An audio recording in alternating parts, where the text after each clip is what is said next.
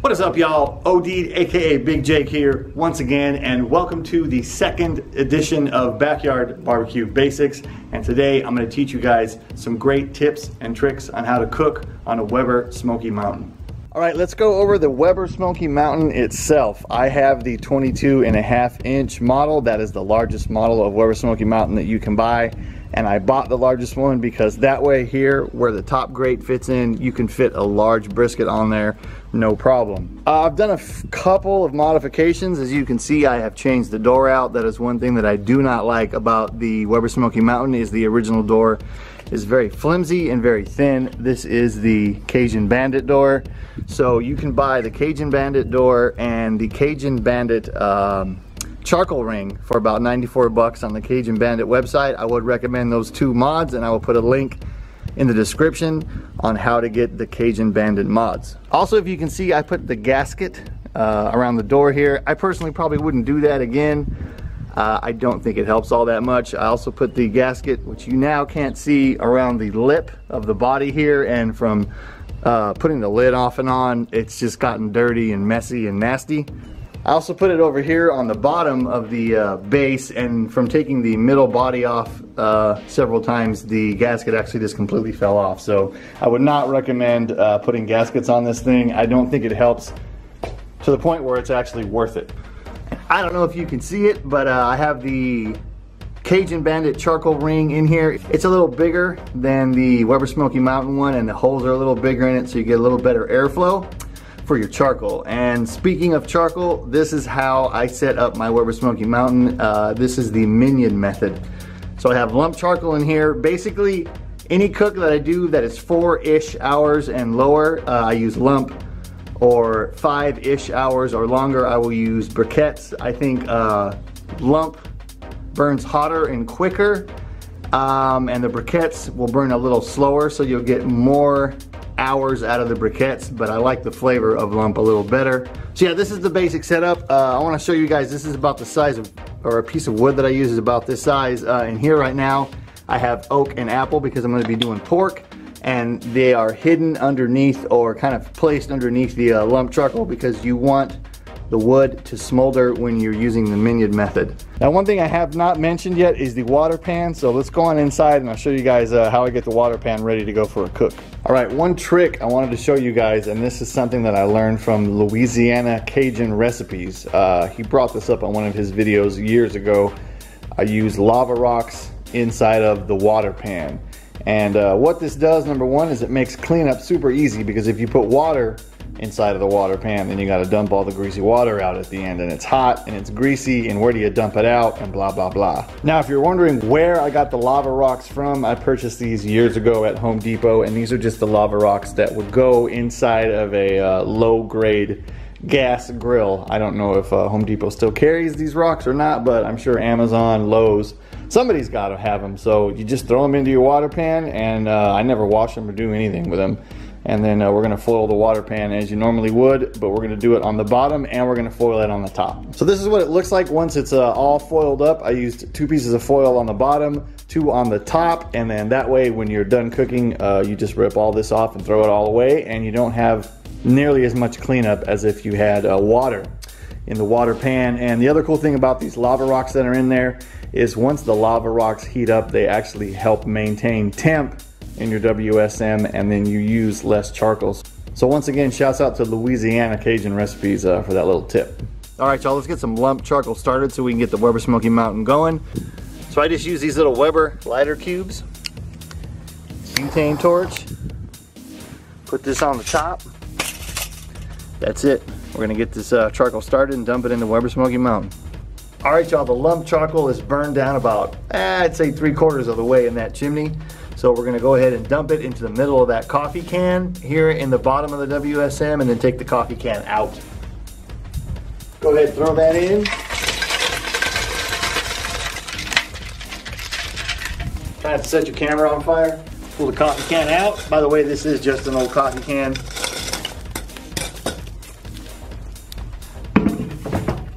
Throw the middle on. Put the water pan in with the lava rocks and the foil. The top grate goes in. And of course, put your lid on.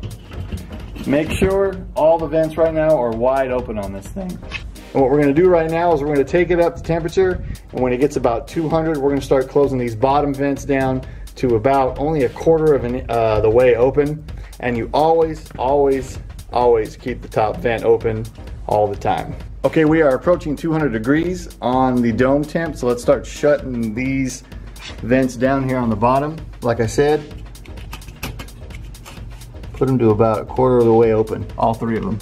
All right, y'all, it has been about 22 minutes since I put the charcoal in and got everything set up. Once it hit 200, I closed all three bottom vents down to where they're just barely open. You have a small slit of airflow coming through. And as I mentioned, always leave the top vent open. And if you can see here, we are sitting at about 255. I like to be anywhere between straight up and down on this dome temp and over here to what I would believe is 275. If I'm somewhere in that range, I am good. One thing you want to note though, I have my ThermoWorks smoke set up, and I have the thermometer down on the grate with a clip, so it is taking grate level temperature. And if you can see on the dome, we are at 255, and on the grate we are actually at 277. So one thing I have said in my videos when I'm cooking on my Weber Smoky Mountain is it's usually about a 20 to 25 degree difference between the top of the dome and the grate level, which is something to remember. So all the time, almost all the time that I cook on this thing, it is 20 to 25 degrees hotter at the grate than it is the dome. So that's definitely something to take into account when you're setting up your Weber Smoky Mountain. Okay, we are actually 1 hour in now from when we first lit that chimney full of charcoal, and probably about 40 minutes since this thing hit 200 degrees. Now the dome is reading at 275, and right at the grate we're at 299. But never fear, with the Weber Smoky Mountain, because you have that basically that deflector in there, the pan with the lava rocks and the foil in there, you're not going to have any direct heat, so you won't burn anything. And I think the smoke back there has cleaned up just enough. We got a little bit of smoke coming out, but not much. And I think we're ready to put some meat on. All right, and I figure since I fired this thing up, we might as well cook something, right? So let's throw some ribs on the Weber Smoky Mountain. By the way, you can see right here where I have my probe, so I can check grate temp. There we go, nice little sizzle. And doing some St. Louis style spare ribs with a Texas style rub on them. If you want the recipe for this, I'll put a link in the description. And let's get the lid back on. All right, people, it is 2 o'clock now. The ribs just went on, and the way this Weber Smoky Mountain works, with all that unlit charcoal in there, and we got that lit charcoal in the middle, we got the vents closed down to about a quarter of the way open. This thing should just rock along by itself for the next 2 hours that we want these ribs to cook. So in other words, just leave it alone, and do not, I repeat, do not open the lid, okay? The more you open the lid, you're gonna extend your cooking time, you're gonna get temp swings. You just don't need to do it, all right? You don't need to look at the barbecue when your friends come over. You don't need to show it to them. Just leave the WSM alone and let it do its thing. All right, we'll come back in 2 hours. Don't open the lid.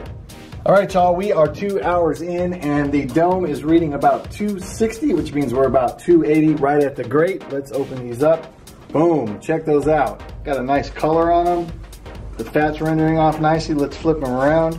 We're just starting to get some pullback here on the bone, but it's not quite where I think they're ready to wrap just yet, because that's going to be our next step. But what I do want to do, because our heat source is coming from the bottom, is I want to flip these over, and then I want to start rendering the fat off of the top. So the top has now been flipped over. I'm gonna let these go for another 30 minutes like this, get some more pullback on these bones, and then get some of that fat to render off of the top there, and we'll see what they look like, and maybe we'll wrap them then. All right, people, we are 2 hours and 46 minutes into this cook right now. I went an additional 15 minutes. I didn't think 30 minutes was gonna be quite long enough. I don't know if you can see there on the dome temp, but we are sitting at about 240, which means we're probably about 260 on the inside of the cooker at the grate. The temperature has dropped down a little bit as the temperature outside has dropped down. The Weber Smoky Mountain is completely in the shade now. We got a little breeze, so our ambient temperature is a little cooler, which will make the Weber Smoky Mountain drop in temperature a little bit. So I opened up all the vents down below about halfway, and the temp's already starting to climb up a little bit. So let's see what the ribs look like. That's what I'm looking for, people.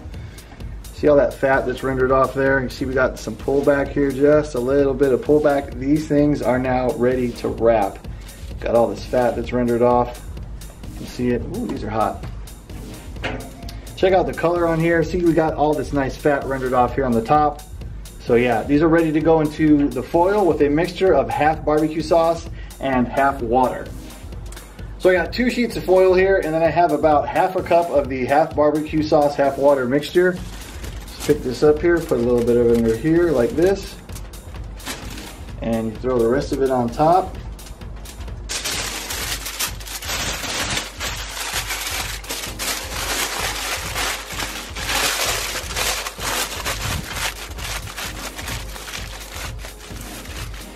Okay, now we're gonna cook these with the meat side down, and we're gonna do this for about 30 to 45 minutes, and then we'll come back.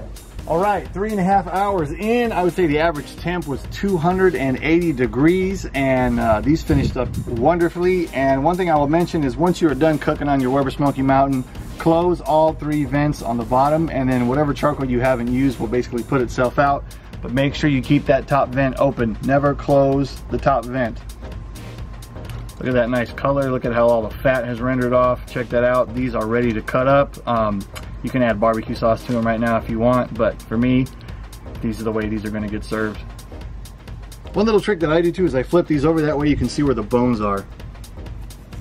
Let's take this middle one right here. This one's always my favorite.